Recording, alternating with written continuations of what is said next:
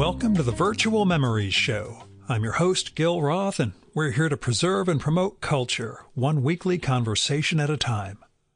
You can subscribe to the Virtual Memories Show through iTunes, Spotify, YouTube, Google Play, and a whole bunch of other venues. Just visit our sites, chimeraobscura.com/VM or vmspod.com to find more information, along with our RSS feed. And follow the show on Twitter and Instagram at VMSPod. Well, I got no conversation for you this week. The injury I'm dealing with has just made it too tough for me to scramble and put together a real episode. Plus, I've got like 6 or 7 shows potentially going into the 4 weeks of March, so it'll all balance out. I recorded next week's already, so it's a good one. You'll dig that. But this time around, you get a little trip down Virtual Memories Lane, which, yeah, I guess you could say makes this a conversation with myself and maybe the rest of the world. You decide at the end. It's Sunday morning, February 25th, 2024. Last Thursday, Amy and I went to the movies. It was my first time in a movie theater since 2018, except for a comics festival event last fall, but that's a different sort of thing. And that may seem like a long time, and it is. It was also date night, which it's been a long time since we had one of those too. And we went out to see Perfect Days, this new movie by Wim Wenders. It's about Hirayama, a man who cleans high-end public toilets in Tokyo. We see his workday routine, his diligence at his job, his deference when someone needs to use a bathroom that he's cleaning, his silent exasperation at his young shift partner, his collection of rock cassette tapes that he listens to in his little van, his lunchtime in a park, his analog film hobby, his little life, and his adjustments when things go awry. I mean, we see the routines, but we also see how flexible he can be when things get weird. It's really a magical movie. And it's not simply a, man finds Zen and acceptance of menial work or an inscrutable Japanese thing. Hirayama is a man with complications and frustrations, and he wears those on his face. And you could maybe say he's, quote unquote, meant for better things, but this is who he is, who we see over a bunch of days of his life. And the actor, Koji Yakusho, who wrote it, is just beautiful to look at. Older guy, just a face filled with character. And a lot of the movie is wordless, so you spend time just exploring his face. But the thing is, beyond the experience of the movie itself, throughout the whole 2 hours, I kept thinking of how it had been 4 years since Amy and I had been to Japan as guests of one of the members of my trade association. They brought us over for a week so that I could visit their facility and see some other Japanese pharma companies and speak to a trade association there, like the Japanese version of the one that I built here in the U.S. And we joked that they brought Amy along as our official photographer, but she had her days free while I was off on business. The trip started in Tokyo, and then we also went on to Osaka and Kyoto before returning to Tokyo, and we had a free day to ourselves at the end. And our hosts, they were wonderful. They took us to see the sites, in our downtime, like the Golden Temple and Osaka's Shinto Shrine. One night, actually, they took us to this impossibly out of the way place for this Matsusaka beef dinner. I literally don't know how far we drove that night. I have no record of where we went. All I know is It went on for a long time. We just kept driving and driving and driving at the end of a pretty tiring workday. And Amy and I were getting a little delirious from hunger by the time we arrived, but it turned out to be one of the greatest meals of our lives. There's no photographic evidence of it. I could probably ask the company where they took us, but it was magic. And I said it was 4 years since that trip, and I mentioned what today is. Not all you guys listen to this in real time. I mean, it was February 2020, like just before the end of the world. And I mean, when we visited the Golden Temple in Kyoto, our hosts were agog because the main parking lot was almost empty. And Chinese tourists were already barred from traveling. Otherwise, the place would have been filled with buses of Chinese tourists. And during our stay, like they announced the Tokyo Marathon was closed. They were going to only have the top 200 runners. There were going to be no spectators. They were worried about the Summer Olympics for 2020. That was sort of the backdrop. And in fact, on Amy's first day on her own, she said that people on the subway just moved away from her because she wasn't wearing a mask. And our host gave us a pack of them on day 2, which we made good use of. But this isn't about COVID exactly, except when it is. It's not a travelogue either, because I'd leave so much out. It's really about the places we don't go and the moments that we lose, I think. It's about memory. It's about virtual memories. Perfect Days is it's set in the Shibuya district of Tokyo, and I don't think we went there during our stay. I mean, I tried reconstructing some stuff after I look at the map, and it's not clear. It's not near my client's Tokyo business office, or the hotels we stayed in, or the neighborhoods we visited on our own, like the one with the Owl Cafe and the area with the used bookstores and the Uniqlo flagship where I bought an anorak. And again, not a travelogue.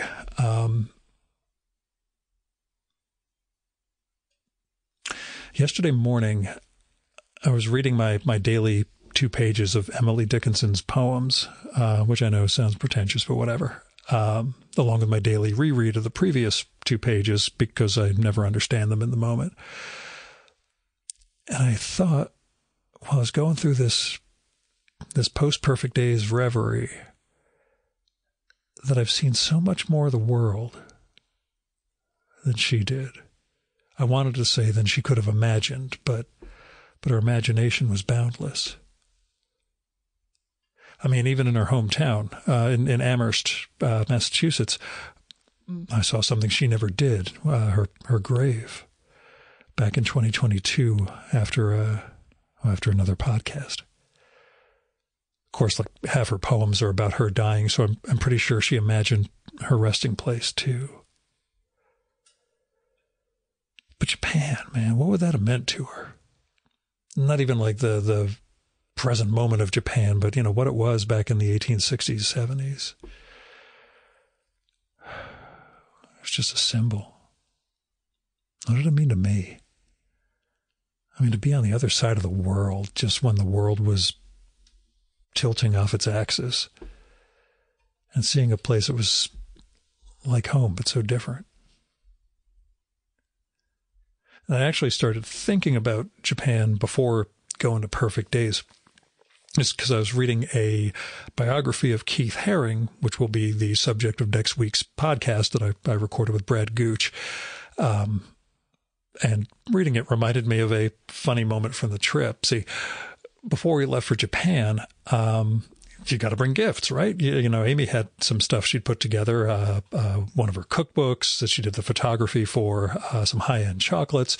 I picked up some other little gifts I figured would make sense. So in Grand Central in New York City, I saw some neat little bagus, those bags that you kind of fold up in the reusable plastic bags. You fold them up, you put them in a little plastic bag of their own. And these ones had these Keith Haring designs on them, and the graphics are really New York centric. And I thought that would be a nice little, handout for people, nothing extravagant, but, if the need arose. So I took those with us. And the last day of the first Tokyo stop before we hit Kyoto and Osaka, we visited the Japanese parent company of one of my U.S. members. And the American branch is really small, but in Japan, the business is huge. And they had this wonderful office overlooking the Tokyo Bay, and they were pointing out some of the construction for the 2020 Olympics and all this other stuff. It was fantastic. But when we entered the lobby going in, I saw these Keith Haring prints all over the place. So I asked my liaison about it. What's the deal? And he said, the owner and his wife have the biggest collection of Keith Haring art in the world. And they built their own museum, dedicated to him. Then he pointed to this display nearby that had a brochure for a Haring exhibition that just opened at the museum a month before. And I just plotzed. I mean, I grabbed a brochure. I cursed my luck over leaving those little bagus back in my suitcase at the hotel. All I had with me was like in my little briefcase of work stuff. But after the meeting, I met with the president, the wife of I think he's the CEO and owner. His wife is president. I said to her, can you send someone by the hotel we're staying in? We're checking out right after this and traveling, but I have a gift for you and your husband that I kind of forgot to bring. And once we got back there, I got a nice gift bag. I put the 3 Haring bagus in them. I wrote a nice note, left them at the front desk, and she sent someone to pick them up and sent me this lovely note afterwards. But I mean, I was just totally puzzled. Like, why did Keith Haring mean so much to a couple of business people in Japan? How would they have known about him from back then? I guess I didn't really get the worldwide appeal of Keith Haring, and especially until I read Brad's biography last week and discovered the impact that Haring had on Tokyo and the impact Tokyo had on him back in the 80s. I just didn't know. Didn't know his father was a Marine who served in Japan, and that was part of Keith's childhood, just having all these, having chopsticks and art and things like that around him growing up in Kutztown, Pennsylvania. Brad laughed when I told him the whole story before we started recording, and I brought that flyer, that brochure for the exhibition with me to show him. And it's this gatefold. Basically folds in, the left side is Japanese, right side is English, and then it opens out. And when you open it out, it reveals a triptych that Haring did, one of the last pieces he ever made. And Brad looked it over and he plotzed and asked if he could hold on to it. And I just felt this stabbing in my chest. And I said, no, but I'll scan it and send it over. See, I have this envelope, business envelope, like one of those big, larger than letter size things. It's sitting on a book cart here in my office, library, home. And it's from one of the companies we visited during the trip, a medical products maker named Nipro. And the envelope is filled with their literature, hotel bills, cafe receipts, that Haring brochure, and all the other little things from Japan from that week. And I just, I couldn't give up that brochure to Brad. I felt terrible in that moment. I couldn't believe he even asked me for it, but he didn't understand, didn't understand what I'm telling you right now, I guess, about that trip. I mean, when I say this all isn't about COVID, I mean, of course it is. We got home on February 23rd, 2020, which would be 4 years and 2 days ago. And the world as we knew it, came to an end less than 3 weeks later. March 13th for us. It was that Friday evening, Friday the 13th. We had our tax prep appointment with our accountant, went to the Whole Foods nearby his office right after that. It was almost abandoned, and returned home for what would become a very, very long time.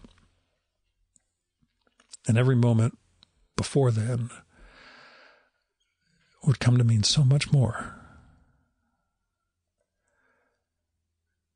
And at some point during lockdown, a couple months in, I guess, one of us said to the other, you know, if we never get to travel again, we sure went out on a high note with this one. But that was the future.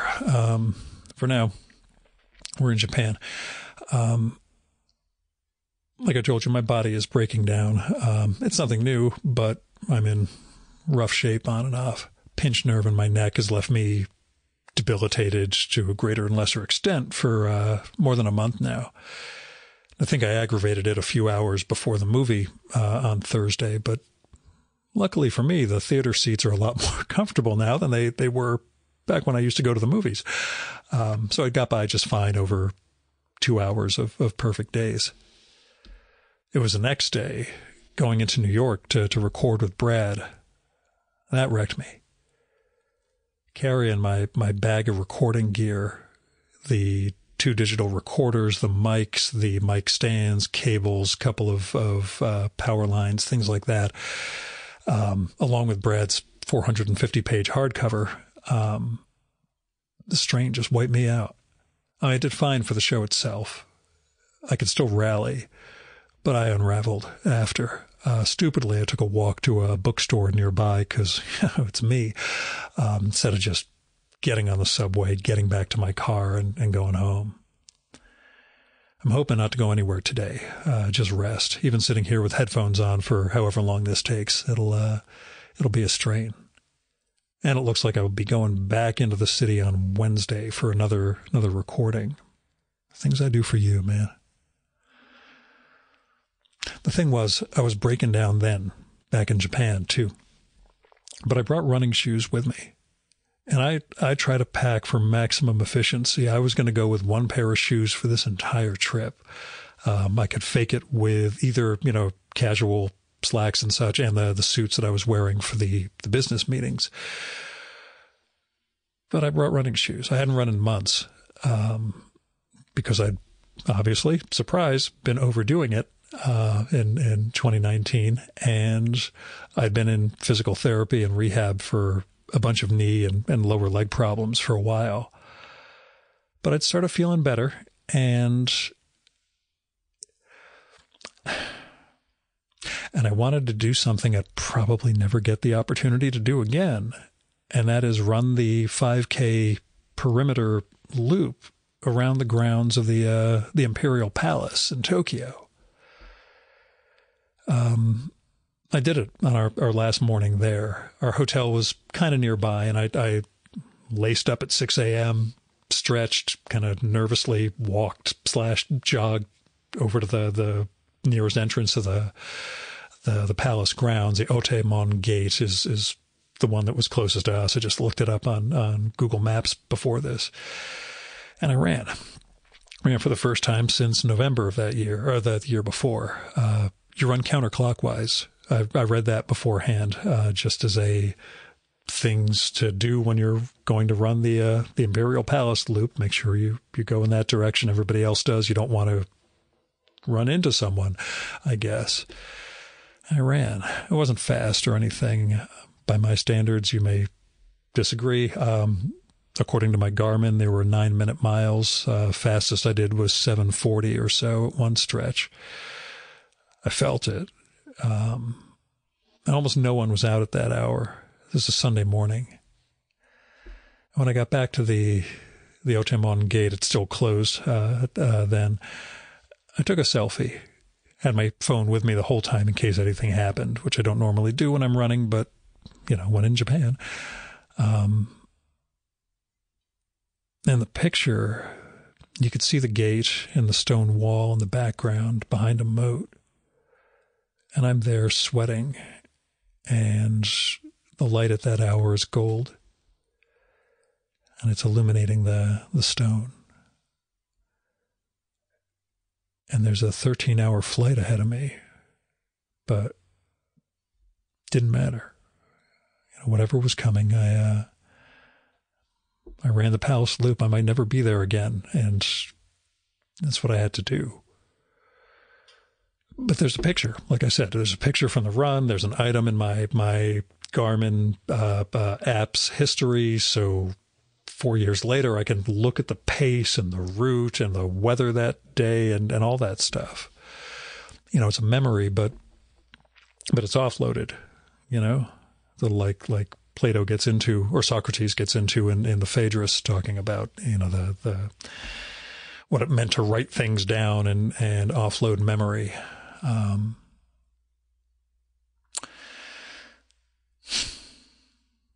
the movie, in Perfect Days, Hirayama drives around Tokyo's Shibuya district to clean these amazing toilets. There's really high-end, incredible design, and you know, one of them is one of those I forget what you call it, but basically it looks transparent glass, but when you push the button, it polarizes and you can't see into the bathrooms.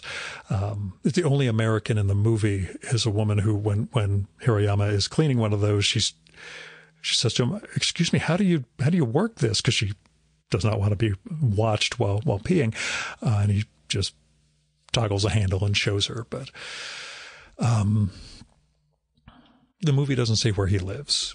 We know that he has to drive to get to Shibuya. We know he crosses the river. We know that he bicycles over the river afterwards in the evenings. And maybe there are cues and clues that anyone in the know would piece together pretty easily. But to me, it was just somewhere else. It was this nondescript neighborhood. The big Skytree tower kind of looms over his place, not immediately next to it, but it's always nearby, and it appears throughout the movie. We kind of see it punctuating every night.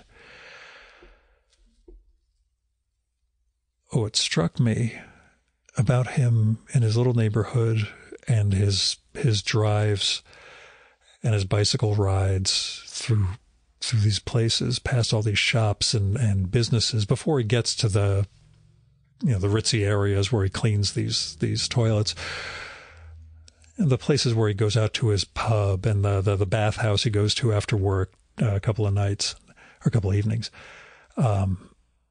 where he rides on his day off, all that stuff. What struck me was how little of the everyday I held on to from our trip, if you get me. I mean, we took pictures of all the great sites, you know, like I said, the Golden Temple, Shinto Shrine. Amy and I tooled around the Ginza on our last day, and I took pictures of the cityscape from these incredible hotel rooms we were in, and you know, I composed interesting shots of the skyscrapers from the ground level, and watching Perfect Days got me thinking about all the other stuff I didn't shoot, the things I didn't think were worth noticing or holding on to, I guess. To be fair to myself, I also had not started drawing at this point. It would take another year before I started doing that, and that's where I learned to see. So maybe it would have been a different visit then. But in particular, like, I thought about when my client took me to their Tokyo business office, like their real facilities, their pharma vial manufacturing and cleaning and ampule area, that's out in Kyoto. But when they took me to their office in Tokyo, we drove through some pretty nondescript neighborhoods. Nothing run down, just, you know, not the Ginza, not the big shopping area, but the, you know, businesses and apartments and things like that. And I remember streets without remembering them. Being in the movie reminded me of those places, those low buildings, those vending machines, the bicycles, the people and their lives. And Perfect Days brought that back to me, and we were walking through the mall afterwards. We saw the movie at Garden State Plaza, a mall where I've got more than 40 years of history. It could be a bunch of episodes in itself, my talking about malls of New Jersey and the transformation of Garden State. But as we were walking around, I told Amy, I wish I took pictures of all the ordinary stuff when we were over there, not just the wonders. I just wish there was more. Like, this will sound weird, but Perfect Days felt like someone else's memories of a place I had dreamed.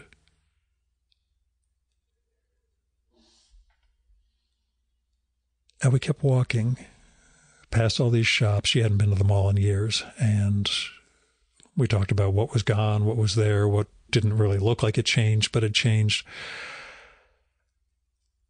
And I kept thinking about Hirayama and his life and all the questions we'll never have answers to, which is one of the great aspects of the movie. There are hints of things without ever having to tell you too much. And Amy reminded me of our visit to the Golden Temple. There's this area there where they have these vending machines that give you your fortune. And she remembered that I got a fortune while I was there. And she said, it was a bad one. I remember. Maybe it was something, or saying something about your diagnosis. For you newbies, that would be the chronic lymphocytic leukemia diagnosis I got in the summer of 2021, about 16 months after all this. I'm not one to believe in the predictive powers of vending machines. But more to the point, I forgot what the fortune was. I said, I just don't remember. I'm going to have to go look it up in my photos when we get home tonight. I didn't. I checked on Friday morning instead, but there's no picture. There are pictures of that day and other stuff around the fortune vending machine, but not a thing. Nothing about what it said. And Amy looked through hers. She found a few of me actually, putting a coin in the vending machine, I guess, and getting my fortune out, and nothing about what it said. So I opened the analog desk. I took out my journal from that time, started eyeballing the pages from the trip. Same thing. No mention of the fortune. I did come across something that was just wonderful and sad, though. We're near the end of the trip. We were at lunch, me and Amy, and my client who brought us out there, the boss, his number two, and a new person at the company. And the boss, he told us a story about him and his father and their shared love of country and Western music. Just not what we were expecting. He wasn't comfortable speaking English. He knows English. He understood everything I said, just felt more at ease speaking in Japanese and then having someone translate. So one of the other staff, or the American there, she translated. And like I said, she had just started at the company like a week or two before we arrived. In fact, I was helping kind of train her during the trip, kind of explaining some of the pharma terms to her so that she would know what they meant from Japanese into English and such. And anyway, she was relaying the story to us from her boss, who, again, she had just met. And it was so sad in parts that she just started crying in the middle of it. And I'm not going to share it here. Maybe if we're hanging out sometime, I'll fill you in. I'll probably start crying just like Angie did that time. But it was just beautiful for him to share something like this in a culture that stereotypically we see as so, or I assumed was so formal. He just gave this really important human moment to us. And it felt so close to him, to them. It was something. Of course, me being me, my life being my life, it gave way to laughs shortly after, because that was the last lunch, last time we were going to spend together. They were going to put us on the train, send us back to Tokyo. We were going to get a day on our own. So this was goodbye. So this is where we presented them with our gifts. Amy broke out that cookbook. I broke out the chocolates. It was this great stuff. Unfortunately, as I reread that journal entry, it reminded me it turned into a low-key disaster. The cookbook was called Moonshine. It's filled with recipes for drinks, and Amy did the photography for all these things. It turns out our host is allergic to alcohol, the boss there, and he had a family tendency to diabetes, so the chocolates were a no-go too.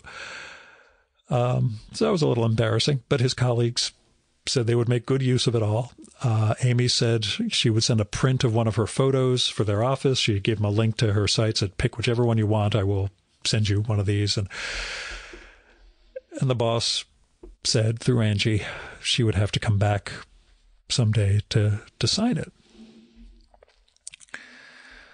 And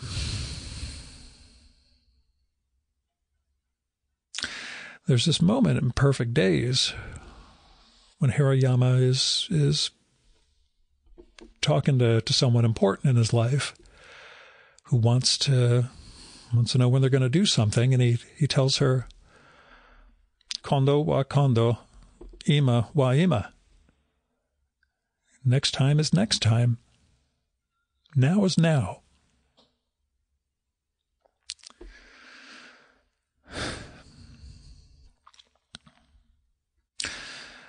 Last fall, my clients came over from Japan for the conference that I host in the U.S. They planned some other business meetings around it, but they came for my 2-day meeting in Maryland. And they took me aside at one point and asked if I had a moment. And of course I did. I'd always make time for them because they treated us to one of the most wonderful experiences I'd ever had. And they had a gift. They had a gift for me and Amy. And it was special. And I won't tell you what it was.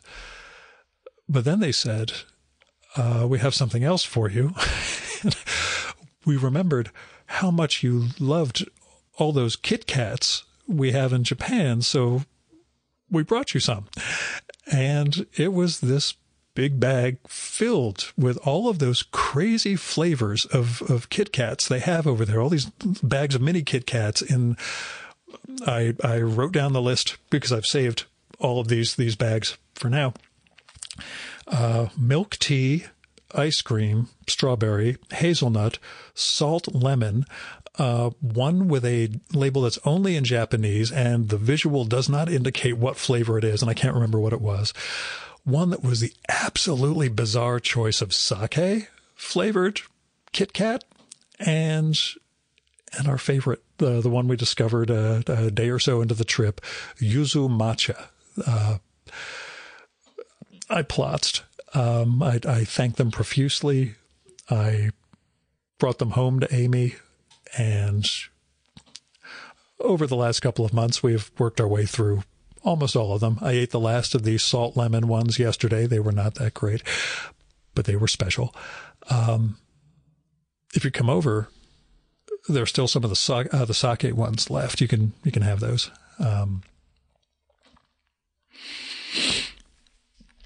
Well, like I was telling you about the fortune Amy brought up back at Kyoto. I didn't take a picture of them. I didn't write down what it was, but I did take a picture around there of the metal trash can right by the vending machines. And it's labeled in hiragana, but it has an English translation above, Fortune Dust Can. And I remembered I posted that on Instagram. So I thought maybe I posted the fortune as part of the comment for that one. There's no search, of course, so I had to scroll back through years of Instagram entries on Friday morning, just trying to ignore all the time and effort that went into posting all of these images. And my postcard a day pictures were there, and my art was there, and all these other things. And I just kept scrolling, load more, scroll, load more, scroll, load more. I had to keep going down to 2020. And then I saw it, the Fortune Dust Can. And I clicked through to see the caption, to see what I wrote that day. Maybe the fortune would be there, but it wasn't. All I wrote was, sometimes you have to throw your destiny in the garbage. That's all I have for you this week. I hope it's enough. If you can, go see Perfect Days. Go see it in the theater. It's not a visual extravaganza or something, but it's worth just watching and just letting yourself go for a couple hours. And I'll see you next week. We'll talk about Keith Haring.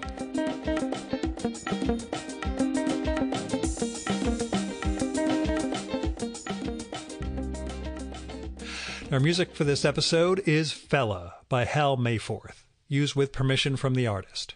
You should visit my archives to check out my episode with Hal from the summer of 2018 and learn more about his art and painting. And you can listen to his music at soundcloud.com/Mayforth. And that's MAY4TH. And that's it for this week's episode of the Virtual Memories Show. Thanks so much for listening. And if you like this podcast, please tell your pals, talk it up on social media, and go to iTunes, look up the Virtual Memories Show, and leave a rating and maybe a review for us. It all goes to helping us build a bigger audience. You've been listening to the Virtual Memories Show. I'm your host, Gil Roth. Keep reading, keep making art, and keep the conversation going.